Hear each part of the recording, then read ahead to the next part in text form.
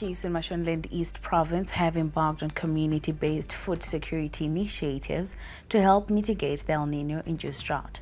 The traditional leaders have since launched a provincial Nimbe Yerugare program with the pioneer 10 hectares set to be plowed at the homesteads of Chief Shoshe in Marondera and Chief Chikwaka in Goromonzi.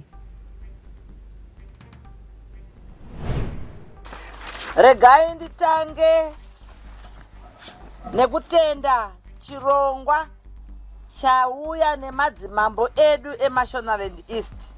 Nhasi tiri Nimbe Yerugare. Ndichinzwa shoko iri kuti Nimbe Yerugare kutaura kuti paitwa Nimbe panobuda chipenyu. Chipenyu chinobuda ipapo chikafu chinodyiwa nemhuri. Chaunza rugare mukati mekurarama. Saka Nimbe Yerugare ine zvinhu zvinokosha zvairi kutaura. This program is set to cascade to other chiefs throughout the entire province. Stakeholders from all walks of life have chipped in with resources and partnered with chiefs to ensure its success. Nyaya dzenhimbe dzinounza kubatana. Sekuzvamuri kuona pano dzinotibatanidza isu madzimambo.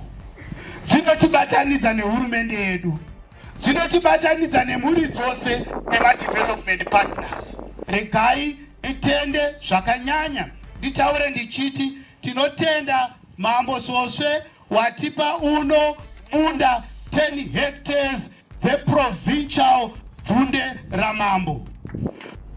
Konapo, ipapo, ba ZTN Prime, DSTV channel 294, the place to be.